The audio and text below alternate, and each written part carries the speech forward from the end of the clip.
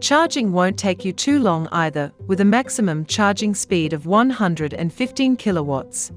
Getting from 20 to 80% should take around 40 minutes from a suitably powerful public charging point. The ETerron 9 also comes with vehicle-to-load functionality, meaning you can power external devices with it. Sockets under the bonnet and in the truck bed allow you to plug in equipment and power it from the vehicle's battery, such as your work tools, or the kettle for an on-site coffee. The ETerron is larger than the rival Ford Ranger and offers a 236-litre compartment under its bonnet for stowing small items. However, the pickup's total payload capacity is only 620 kilograms, which is a lot less than its rivals such as the Ranger or the Toyota Hilux, and even the T90 EV, all of which can carry more than a ton.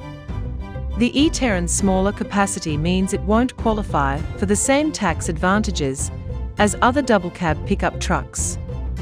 However, its towing capacity matches the Ford Ranger at 3,500 kilograms and greatly improves on the T90 EV's 1,500 kilograms. Drivers working on uneven ground can drop the ETerron's cargo bay at the push of a button, making it easier to load and unload items, while the same airbase system should lead to a comfy ride. While the T90 EV's hard plastic interior didn't feel particularly plush, Maxus has promised luxurious soft leather furnishings for the ETerron 9, with power adjustment for front row seats.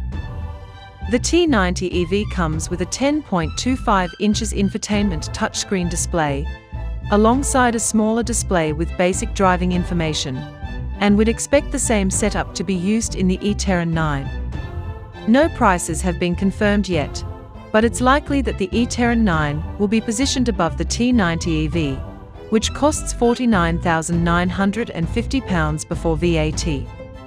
We expect prices will start at around £55,000, making this one of the most expensive pickups on the market, but also one of the only electric choices.